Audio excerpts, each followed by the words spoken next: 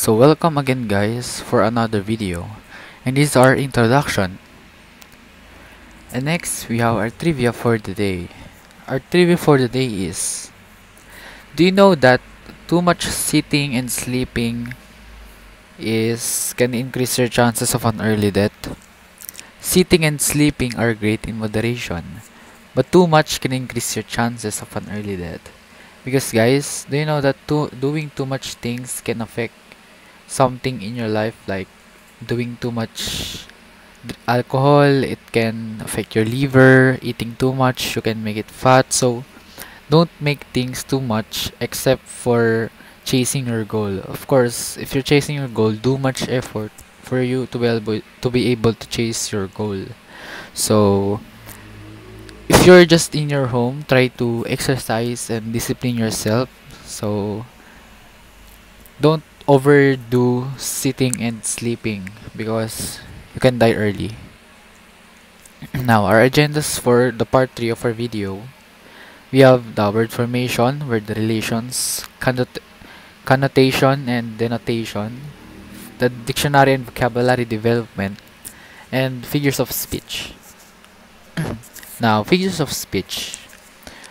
Every discipline has its own language, and this much can be said of literature.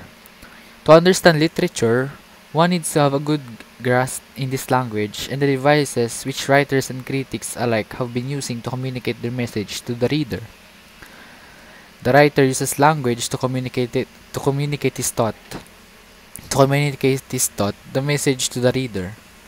The literary artist makes use of certain device or mode, which include the alliteration, this is many, metaphor, simile, metonymy, hyperbole, euphemism, bathos, climax, synecdoche, irony, sarcasm, anticlimax, personification, oxymoron, imagery, satire, symbolism, paradox, epigram, diction, assonance, consonance, onomatopoeia, and rhythm. This is the language of the art. The language of literature. The artist is accountable to society in this language as a society sees it yields from his art. But all the mentions above will not tackle it all, but some of them will be tackling all. As he beams light on his ills of his society and age, so will society examine his language. For he must first show marks of competence before the society can enter his clinic for examination. The society cannot be treated by a virulent, malignant cerebral mole, as the blood is screened before transfusion to ensure it is free from HIV or AIDS virus. So will the language of literature be preened before endorsement.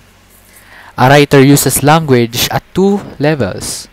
First, at the literal and denotative, also called literal meaning, and secondly at the figurative connotative level, where words are put into use as distinct from their standard meaning. When a writer uses language at figurative level, his objective is to achieve some special meaning or effect. Abrahams believes that such figures are the ornaments of language and integral to the functioning of language.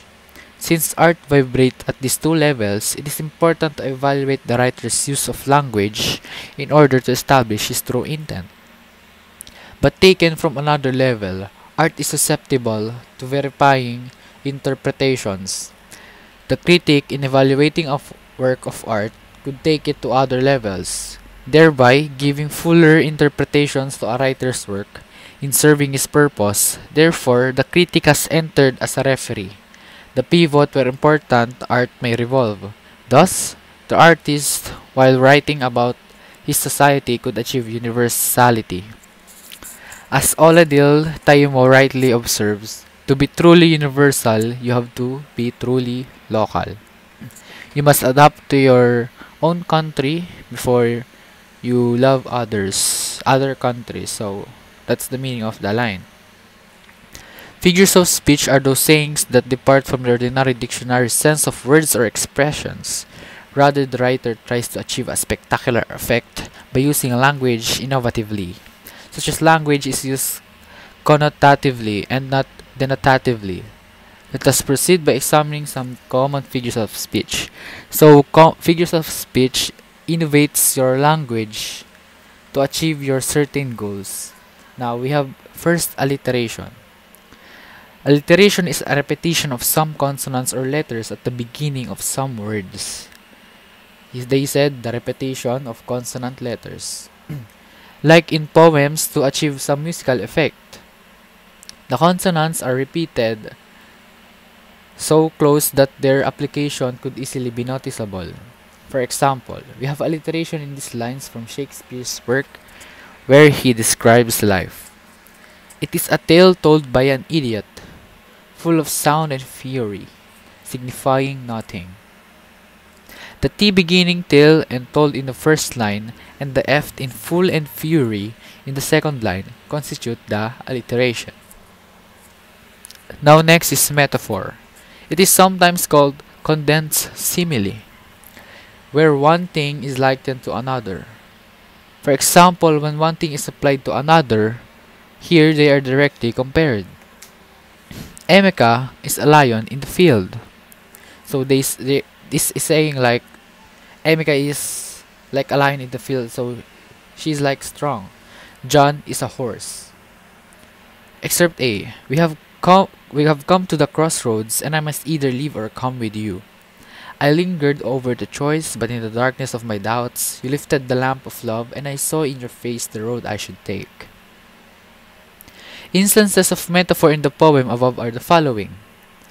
Come to the crossroads.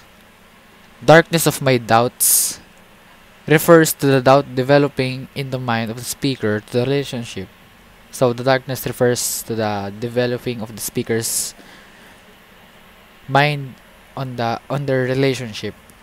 Lifted the lamp of love, more love shown by his lover. The road I should take, the choice to be made whether to stay or leave. And in B, in the chill breath of the day's waking, comes the newcomer when the draper of May has sold out fine green garments, and the hillsides have made up their faces on the garden on their faces. A painted smile. By Christopher Okigbo. In the poem above, Okigbo is writing about his newborn child who was given the birth in the month of May, a time when the rains have made plants to grow and everywhere is full of lush and green leaves.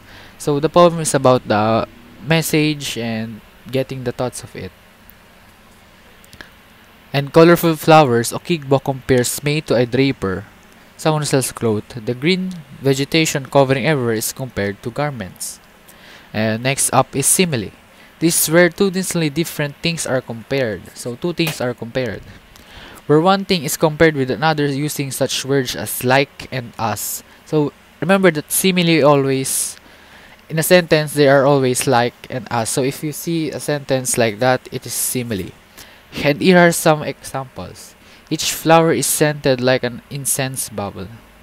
Twists like a crooked pin. So you see there is a word like. Excerpt C. Let's live in peace for here, like tenants in thatched huts with well. Excerpt D. Sleep leaves my opening eyes slowly, unwillingly like a true lover. From Synecdoche. And next up we have metonymy. Metonymy. This is a situation where an entire group of people or things are represented in an image by something associated with the group. For example, the pen is the sword. The crown is happy. In the first example above, pen represents writers who use the pen to write about society and criticize the wrong things people do, especially the leaders. They are thus seen to be stronger than soldiers who use the sword. Always the king is associated with a crown because he wears a crown. Now we have Synecdoche.